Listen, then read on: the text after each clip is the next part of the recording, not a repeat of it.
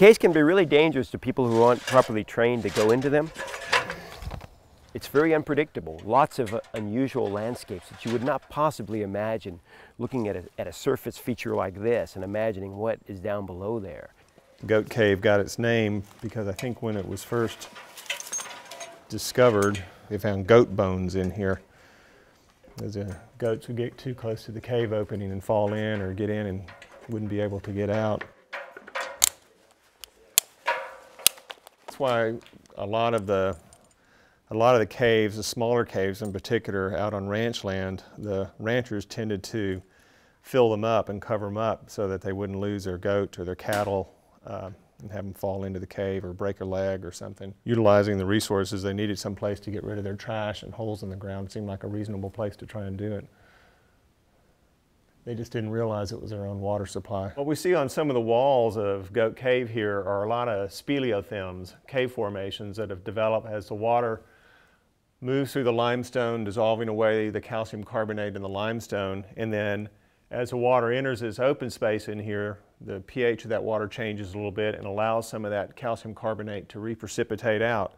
So these cave formations begin forming as they drip off the ceiling, and over hundreds and thousands and even millions of years grow downward as these drips continue. So what we're seeing here, the water, the rainwater dissolving away the limestone, is that same process is acting aquifer-wide, creating these large chambers like we're in right now. So protecting Barton Springs means we have to protect the water that enters the aquifer that feeds Barton Springs. And so we have a very large area to try and protect the quality of water that enters the aquifer. Goat Cave is one of many of the hundreds of caves in the Austin area. It's in a preserve that the City of Austin owns, and it's an excellent example of what a cave or an karst feature is in the Austin area. The roof of this cave is kind of like a bowl shaped upwards with the top of it knocked off. That's an example of a collapsed sinkhole where the water table at one point was much higher, and as the water table lowered, the roof of the cave was not strong enough to support it and collapsed inward. Somewhere between 85 to 70 million years ago, during the Cretaceous period, Austin was covered by a shallow ocean. The result? Fossils of aquatic life and shells are found throughout the city. Millions and millions of years ago, you had all these sea creatures living in there, everything from the big dinosaurs that swam to the tiniest little plankton in the ocean. And as they died and settled down, you gradually accumulated these layers of carbonate sediment. This forms the limestone rock of the Edwards Aquifer. So where did all the holes come from? Gradually, over years and years and years, that surface water then cascades into here, recharging the aquifer. That water also serves to enlarge these features over time. The water will dissolve away the limestone, and mechanically some of that water will wash some of that sediment further down into the system. Rainwater is a good solvent, since it is slightly acidic from carbon dioxide in the air, which forms carbonic acid. The weak acidic rain dissolves the calcite mineral in limestone over time. Dissolution is an important weathering erosion process, forming recharge features such as caves and sinkholes. Safety first, man. Yeah, it's satisfying work. If you like caves. It's more of a more immature one. It's not very well developed as a sinkhole, so it may not have been here for a very long time. How often do you guys clean these holes? David and I used to do it about once a year. We'd come out when there's flowing to unplug some of the holes that are plugged up.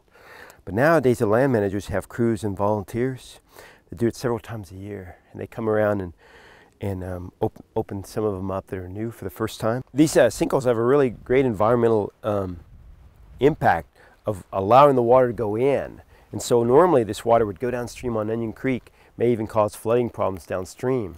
But if we can restore the creek to allow more of it to go underground, that can supply people who have wells on the aquifer, who are relying on the aquifer for their drinking water, and for Barton Springs. So the water can come out, support things like the Barton Springs salamander and people that are swimming in Barton Springs pool. So the water will sustain for much longer.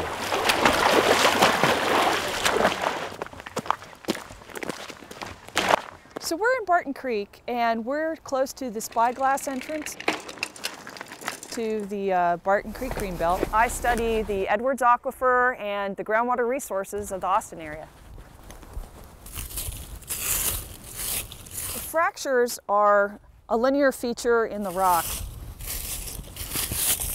This can allow water to move from the creek and down into the aquifer. And so if you walk down Barton Creek, you can see these linear features. Where they intersect is also an indication that they're probably recharging. And you can just see these expressed in the creek bed throughout this area. In 1999, we did a dye trace study, and we poured dye into Barton Creek about 2 miles upstream of here. That dye actually made it to Barton Springs in 10 hours. It traveled 1.8 miles in 10 hours. These fractures are, in fact, recharge features.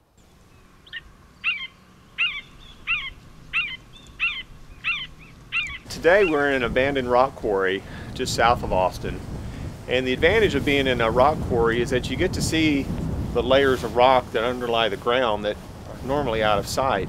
What you see behind me are layers of limestone that, from what we know of studying the fossils in them and the texture of those rocks, that this area was once a very shallow sea, and in fact most of the continental United States, the inland continental United States, was a shallow sea back in the Cretaceous era when these rocks were deposited.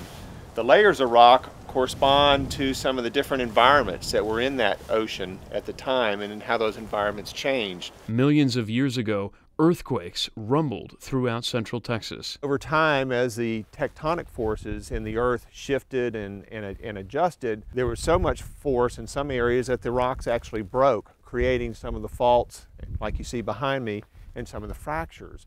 And when a fault moves, we call that an earthquake, because there is so much energy released when that fault moves that the earth actually shakes and quakes and creates these ripples of energy that move outward from where the fault moves. The limestone shelf, which had been long buried by soil layers, was pushed to the surface. The harder layers maybe be in higher energy environments where you didn't have the deposition of much fine sediment.